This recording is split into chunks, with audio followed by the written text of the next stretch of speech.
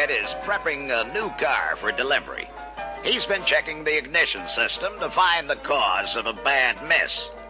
Now the engine's running okay, but he's still not satisfied. Let's move closer so we can find out what's going on. Hey, Al, that plug didn't fire because the electrode gap was closed. Regapping was all it needed, so I put the same plug back in. Okay, so let's move her out. Right away, Al. But the engine's running slower than the spec setting, so I'd better raise the idle speed a bit. Hold it, Fred. That engine is still fairly stiff. If you raise the idle speed, we could get the car back in a hurry with a high idle speed complaint. Huh? But won't the engine stall in traffic if the idle speed's lower than specified? Not as a rule. The factory sets the carburetors on these new jobs, so they'll give an acceptable idle during and after engine break-in.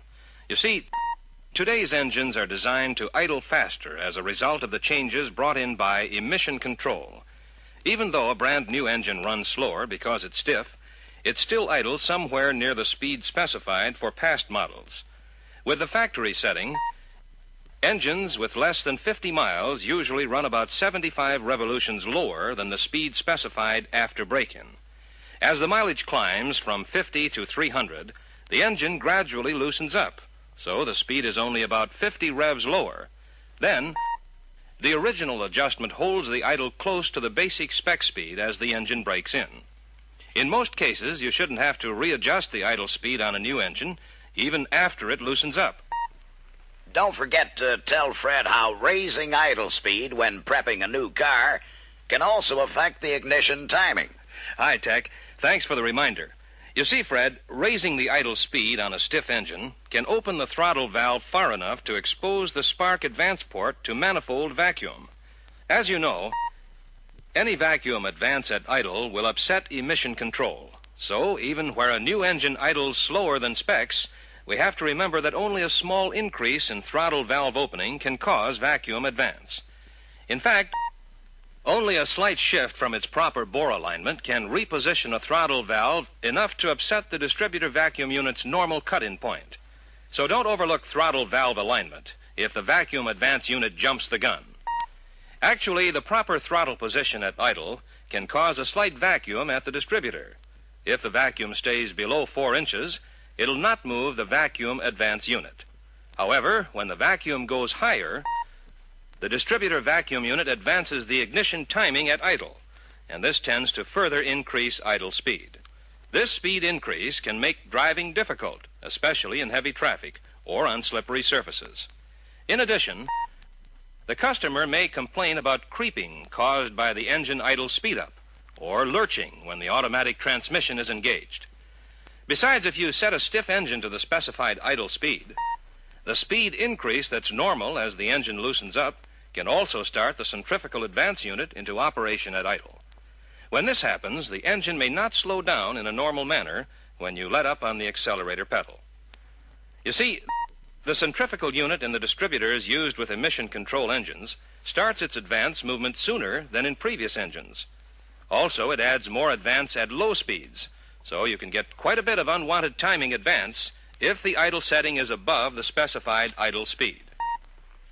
In other words, if you accelerate an engine which idles up near the starting point of the centrifugal unit, the advance mechanism and idle speed may not come all the way back to their starting points when the accelerator pedal is released. Right, Tech. The effect of centrifugal advance at idle is similar to the throttle closing lag caused by incorrect adjustment of the dashpot. With centrifugal advance, the idle remains high, even though the throttle closes as far as the speed adjusting screw allows. Don't forget that sticky or improperly adjusted throttle linkage can also cause throttle lag. And make sure that carpeting or loose floor mats do not interfere with the accelerator pedal return. If linkage and pedal movement are okay, it's easy to check out throttle closing lag. Simply close off the distributor vacuum unit hose and hold the dashpot plunger clear of the throttle lever. Then if you still get throttle closing lag, check the idle speed screw setting. Whatever you do, don't try to cure throttle lag by raising the tension of the throttle return spring. All you'll manage to do is raise the accelerator pedal effort and maybe irritate the customer.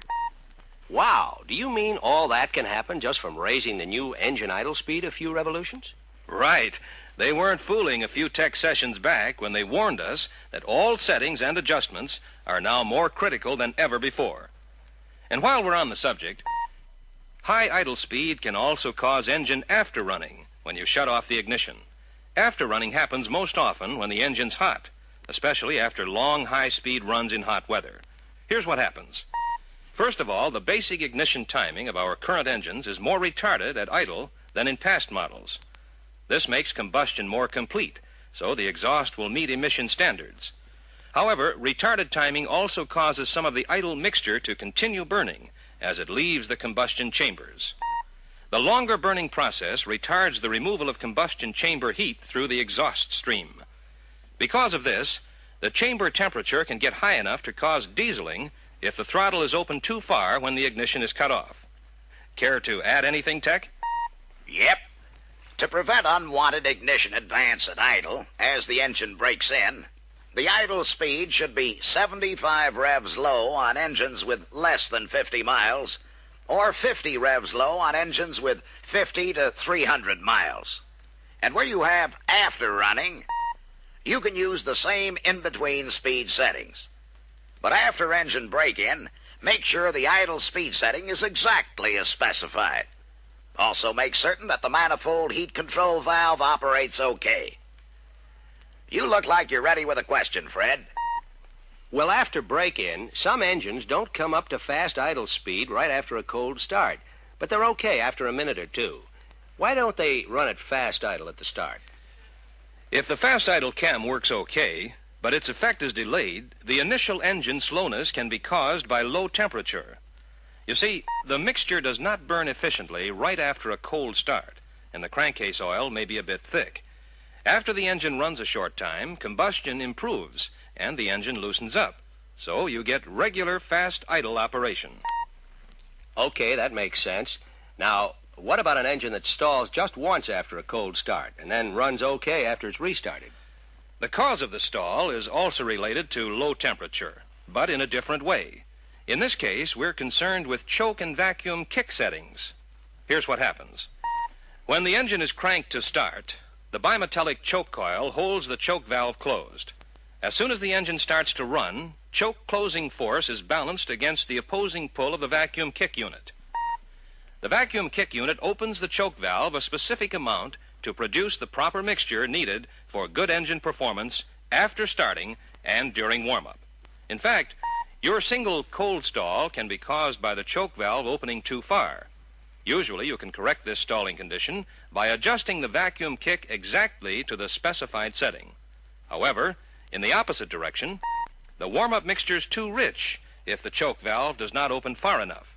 Actually, only a small variation from the specified vacuum kick setting will cut down fuel economy, especially in slow city traffic or short trip driving. All of which is another example of why settings and adjustments have to be on the nose. Al, once in a while some engines stall after hot starts. Why not tell us about that? Oh, you mean those 68 engines which sometimes die out after a hot start with the air conditioner turned on? Well, basically, it's an engine load condition which requires special attention when you set idle speed. Here's why. The added load of the compressor can slow the idle enough to cause a hot stall. To compensate for this, you can set idle speed with the air conditioner turned on, but don't set it higher than needed to clean up the stall. You see, this setting makes the engine idle faster than specs when the conditioner's shut off. If you use this setting, make sure the resulting speed increase does not cause after-running. Okay, Al, shut her off right there.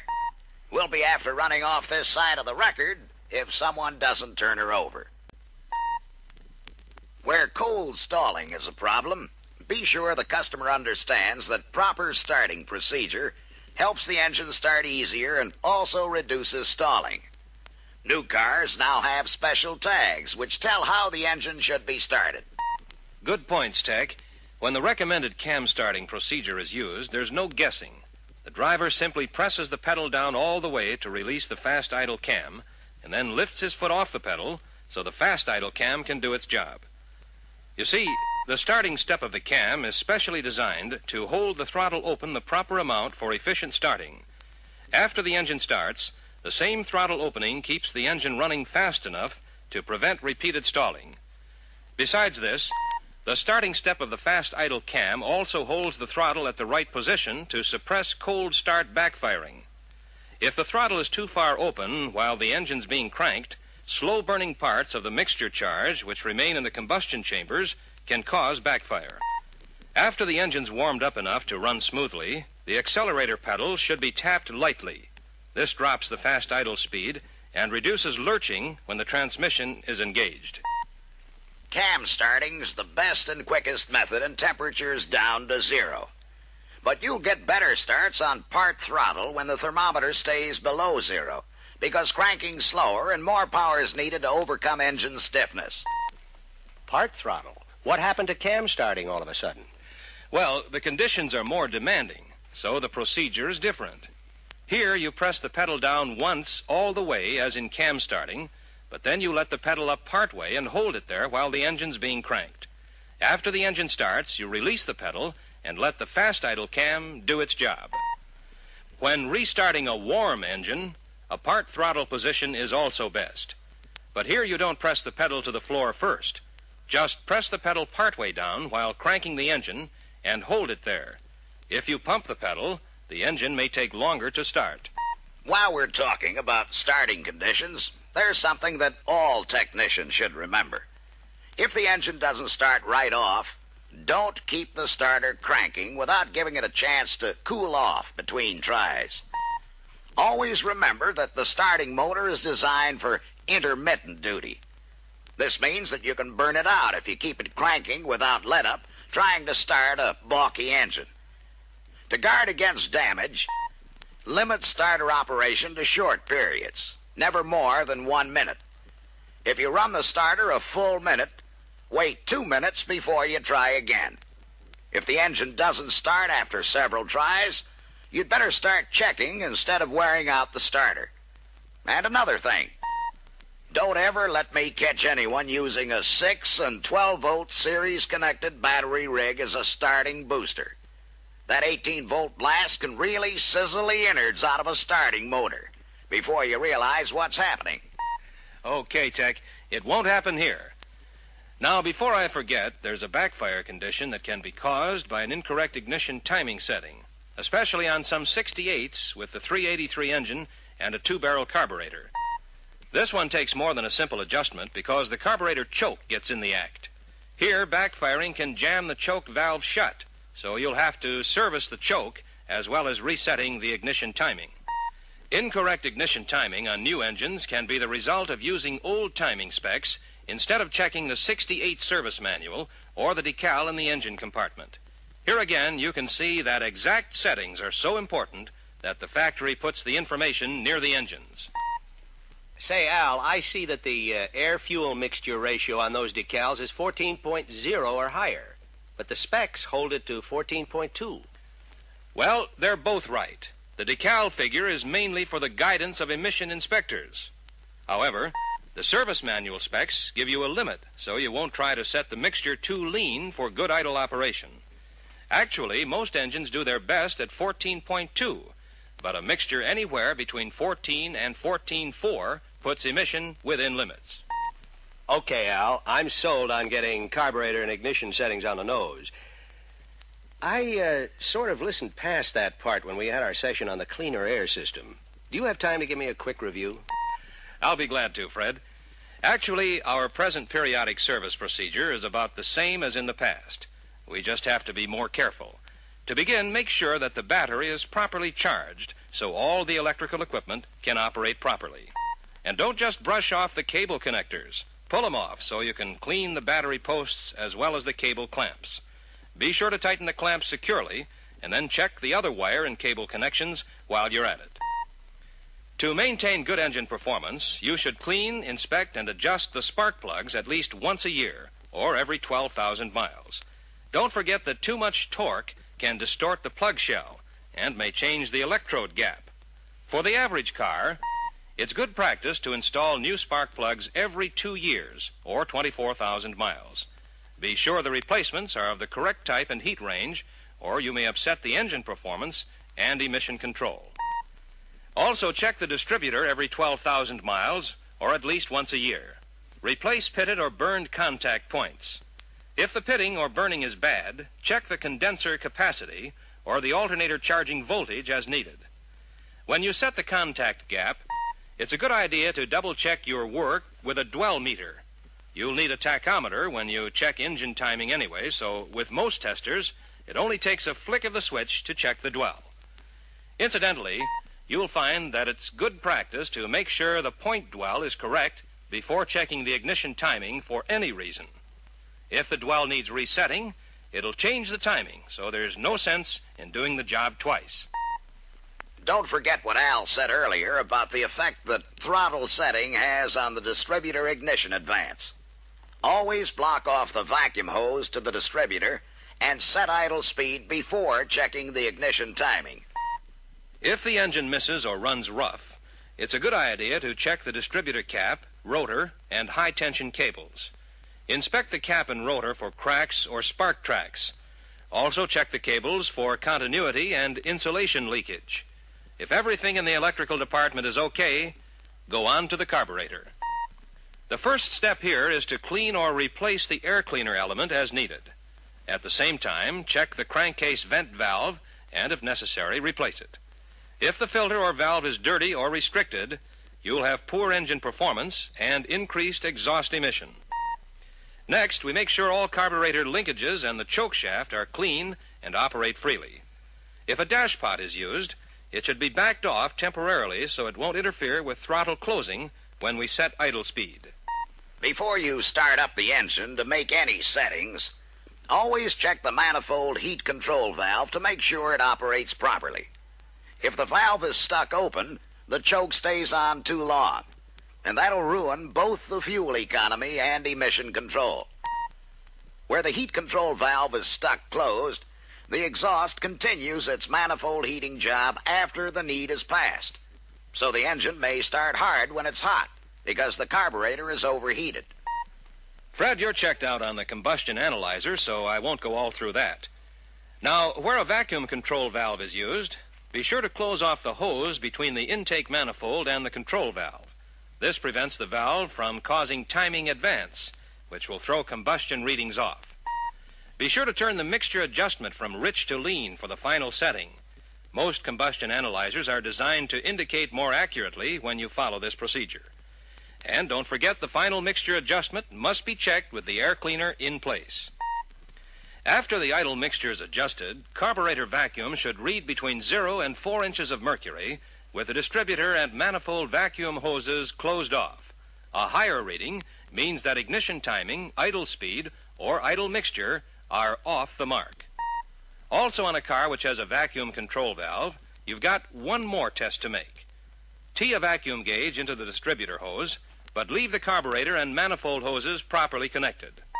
Speed up the engine and then let it drop back to idle. If the valve is properly adjusted, the gauge reading should rise to about 15 and then hold for at least 1 second before dropping. On the way down, the vacuum gauge reading should drop below 6 within 3 seconds. If it drops faster or slower than this, the vacuum control valve needs adjusting. And that's all there is to it. Put the settings on the nose and be sure to use the correct specs. And that closes our story for this session. Al and Fred have covered a variety of facts about engine performance diagnosis that should be helpful to all you master technicians out there. As usual, we didn't get into all the details of periodic engine maintenance because those instructions are covered in your service manuals. The reference book for this session expands on the information included in the film, so be sure to give it a good reading. So long until the next meeting.